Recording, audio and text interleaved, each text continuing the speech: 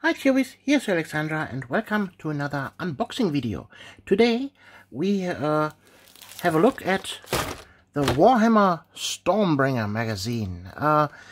It just launched here in Germany. I know this magazine is up on the UK side of things for over 30 months now. 30 issues, not 30 months. But yeah, it just launched in Germany, and I wanted to unbox it. I just came across it at my local grocery store and at the magazine dealer there. And yeah, let's have a look. What is Warhammer Stormbringer? It is one of the collection magazines from Hachette Parchworks here, Hachette, and you might already know some of the precursors for this magazine. We had Warhammer Conquest with Space Marines and Death Guard. We had Warhammer Imperium with Space Marines and Necrons and some Adeptus Sororitas and Adeptus Mechanicus. And in the UK side, we had already one other Age of Sigmar related magazine that was Warhammer Mortal Realms. It had the contents from the Soul Wars box with the Stormcast Eternals with the Sequitors and stuff, and on the evil side we had the Nighthorns.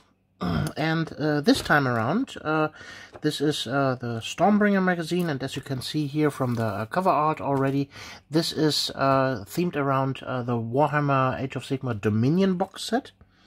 And it contains the Stormcast Eternals and the Uruk war clans of the Cruel Boys. Yeah, and this is issue number 1. It cost €2.99, and the additional magazines are €6.99 for issue 2, and then every following issue is €10.99. So €11 for the magazine. What you get in the magazines are obviously miniatures, like you can see here already. We take a closer look at that soon, and you get the magazine. The magazine is targeted definitely at beginner level players who want to well, start their Warhammer career with this magazine. You get step by step new units, new paints, new terrain sets for your games, and in the magazine itself there are lots of scenarios that you can play with each episode, with new models and so on. And yeah, let's have a look at what we have here actually inside, and how you can get this magazine also is one big thing, because this magazine has basically two versions how to acquire it. Version 1 is that you buy these at your local store, your magazine store, or your lottery store, or whatever store you have that carries these magazines. Maybe on a train station or something like that. They are often seen there. Yeah. So let's turn this thing around and see what the back shows. So here you can see obviously this is definitely in German here, everything.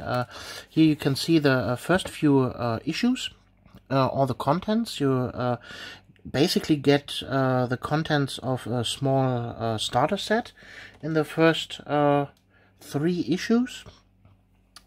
In issue 1 you get here the Stormcast Eternal miniature. This is a Knight Arcanum, and one Cruel Boys boss with a step rod. This is issue number 1. Issue number 2 is an entire unit of Cruel Boys here in issue number 2. And in issue number 3 you get 5 Vindictors. And yeah, with that you have already a small little army with the first 3 issues. And then here you can see in issue number 4 you get 4 paints and a brush. And basically this entire magazine continues in the same vein. You get magazines with models, some with brushes, some with paints, some with other content. And let's have a look what we have here. So here we have now the full content of the entire collection. What will be well, gathered over the time. These are all the paints. Let's count them. 4, 8, 12, 10, 20, 24, 28, 32, 7, yeah, 37 roundish paints, if I have counted correctly. I guess not. We will see. Some will correct me in the doobly-doo, probably. Then here in the army of the light side, you see all the Stormcast Eternals that you get. You get also some Sylvaneth units here, and some Corridon Overlords, I guess. Yeah, here are some of those units. And then on the Crew Boys side of things, you get a whole lot of Hobgrot Slitters and Crew Boys, obviously, and some Moonspite Gitz stuff. Here, Trogoth units. You get War Machines here with a big shooter. Then here with Crew Boys riding on monsters here and there. This is on a troll. This here is a giant. Then an Orc Shaman, some other Uruks are among there. Here you get some Squigs, some Night Goblins. Yeah, so this will be a really nice Orc army. And obviously you get a little bit of terrain here also. It's not as much as in Warhammer Conquest you get on terrain, so this is definitely a plus for this magazine. Here on the Stormcast side you get also a chariot, and here the big archer guy, one on a Gryph-hound here, and 2 on a dragon. Special character model here. There again, Vindictors. What else can I see? Gryph-hounds, character model here.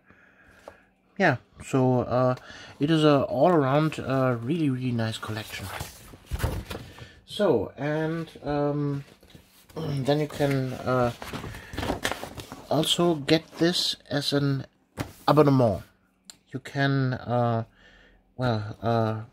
just order them as the abonnement, and you get some gratis stuff for free in several of the orders. In the first order, you get the magazine 1, 2, 3, and 1 magazine gratis. And you get a side cutter. I can actually show you how this looks. This is one of those. I have those here exactly from Warhammer Conquest. And then you get some glue. This here is the old version of that. I peeled the sticker off. But yeah, that's the glue that you get. That's the smaller version of that. So this bottle should be this big, not this big. Yeah, and you get the mold line scraper, which you can definitely toss into the garbage directly.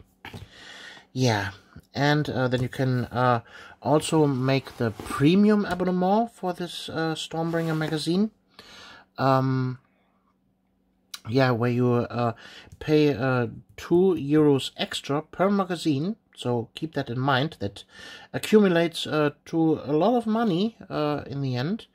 And with some of the deliveries, you will get then one dragon for the Stormcast, one giant beast. It's a wyvern with a orc boss on top. Then you get from the Cardon Overlords here this little blip, this Zeppelin, and at the final stage you get here 4 Troggoth, 3 of the unit and 1 character model. Yeah, and those will be premium deliveries in delivery number 7, 12, and 15 and such. So you won't get them directly. Keep that in mind. So what would I recommend you to get? Should you get the oh, and by the way, here you get a nice little poster. Well, it's quite big of a poster in episode 1. Let's see how big this is. These are 35 inches by 22 inches poster. Quite large, of Injuster. Neat. It's the cover art of the Warhammer Fantasy, Warhammer Age of Sigmar core rulebook. Yeah. So let's continue with the magazine. Then you get here a nice little board. Board number 1 is on one side here, this desert plane, and on the other side here you get for your first missions a nice little board with these circles. In the first episodes you won't have to measure your distance between the units. You just place units around the circles, and then you can hop them from circle to circle. So that's why the circles are there. In later issues you get different versions of those, so you can have a battlefield without the circles there. But from the beginning you have one without them. It's just a desert terrain. You can also use this quite nicely for Warhammer 40k if you so desire. Yeah. What else do we have here? So here we get a fold out with a detailed description what you will get on miniatures for your Uruk war clans. You can definitely have a look there. You can pause that and analyze it for yourself. And then on the other side you get the same for the Stormcast side. You can see what they got. Yeah, also there's some name generation, and you can mark off what you have built, painted, and played with. Something neat for beginner painters. Yeah, and then you get the magazine itself. So the magazine, like I said before, is targeted at beginner players. Veteran players might have a look through it, and after that they never look at that again. With that thing here, you can give that to your local magazine retailer and pre-order your stuff. Yeah, you can see that these are pre-holed. It's because they are supposed to go into a binder, and they are split into several different sections. You have the lore sections here with this brown banner. You can see that here, the contents: lore, collecting, building, painting, and playing, in this different color bands. And so you can well, rip this magazine apart and put it into the binder, into the different categories, and step by step with each magazine you get more and more collection, so the law section will get bigger, and the painting and the building parts also. So let's go right through it. You get a welcome message to the Age of Sigmar, then a little bit lore about the Stormcast Eternals, how they function, about the world itself, where it plays. Then here you get a little bit about the Uruk War Clans, and especially the Crew Boys, or in German the Moorpirscher. And here you get to roll the name for your knight, a canon, a little bit of role-playing aspect in there. And here you can see the binding is not very good, so it is not a magazine to read through. It is definitely designed to put it into a binder. Same for the crew boss, killer boss with Peaksgrot, name generator and stuff. You can see then the instructions to build your miniatures. Here's the first page for the painting guide. Well, obviously in this episode, in this magazine issue, you don't have any paints, any brushes. This is just the prelude of what to come, the first page of the painting tutorials. And it says here that will come in the future. And here you can now see the gaming aspect of the magazine. It tells you how to play the game step by step. The first is just literally put the two models on the battlefield and roll dice until one model is slain. Yeah. Here you can again see the whole content of the entire issues. Here's the content of the next two issues. Like I said before, here 10 crew boys, and then 5 Vindictors. Yeah, and here we get another commercial for the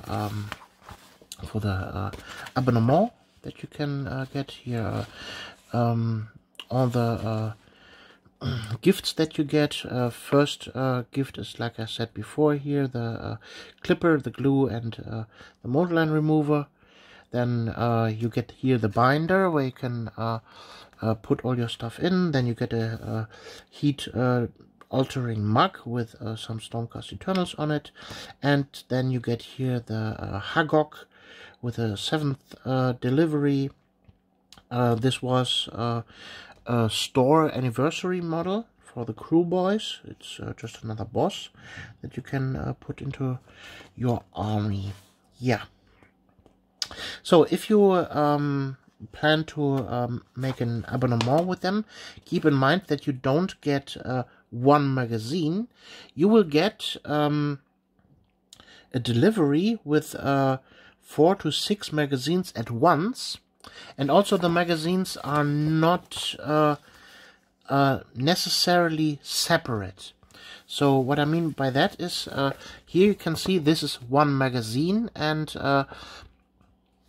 in later issues, you will get a block of magazines. I had that in Warhammer Conquest already. You get the block of magazines, and then the content separate in the box themselves, and you get then a payment issue, and you can pay the stuff or send the entire issues back to Hachette Parchburg. And yeah, definitely, I would say it is worth to go through the collection if you want to have either of those armies. If you want to collect Warhammer Age of Sigmar, if you want to collect the Crew Boys or the Stormcast Eternals, or both, I would definitely recommend that you do this collection with 2 persons. One person getting all the issues with the Crew Boys, the other person with the Stormcast, and that you share the paints with each other, or that maybe one also pays for the paints issues and get all the paints. Depends on you what you want.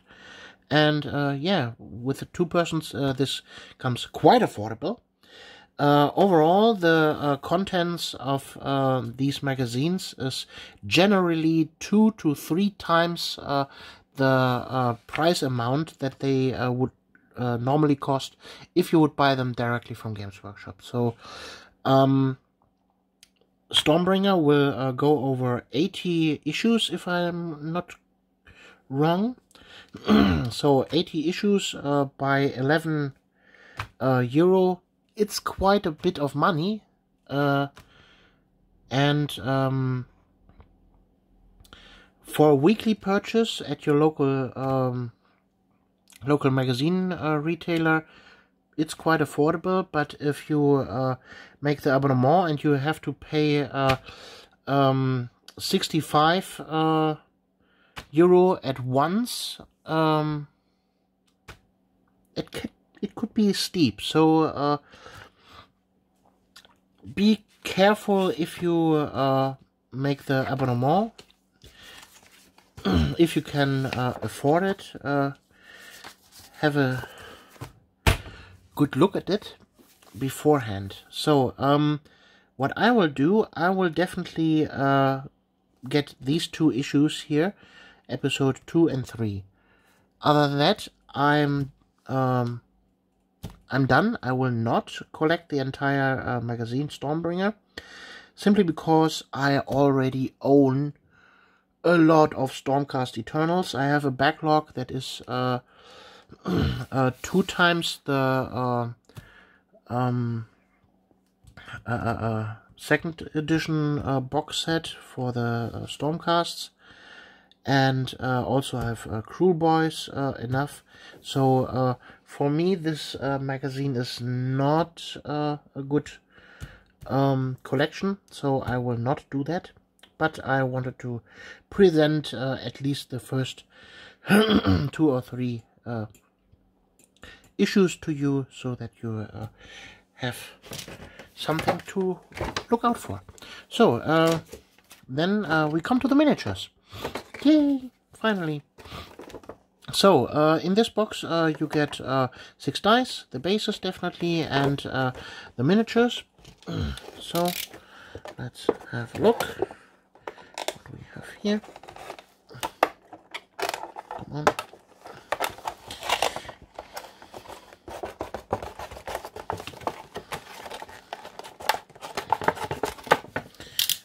There we go. Let's get it out. And there we have them. So you get definitely the Knight Arcanum here, and the Cruel Boys boss. Those are miniatures that you would normally get from the starter box sets. That's also the reason why they are 1 sprue. And yeah, here production Games Workshop 2021.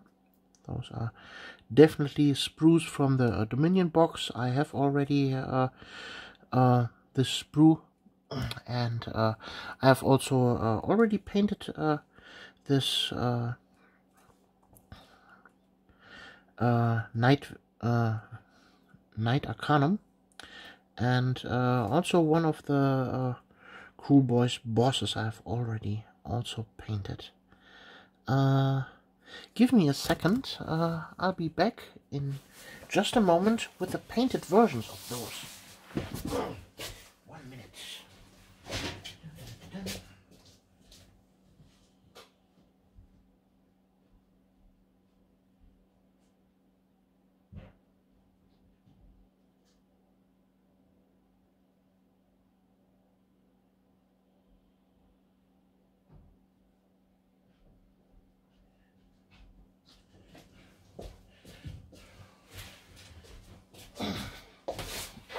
Yeah, sorry for the wait.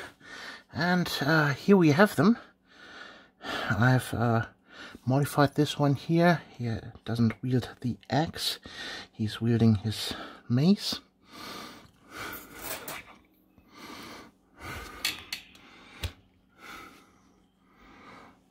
There we go. And this here is the Knight Arcanum. Those are the 2 miniatures that you will get in this magazine. And so do they look when they are painted up. Yeah, I hope you liked this little unboxing of the Stormbringer magazine, and you got some useful information out of it. And well, we see us in the next video on my Project Necrons. I hope you see you there. Leave a like and leave a comment for the comment gods, and we see us in the next video. Bye!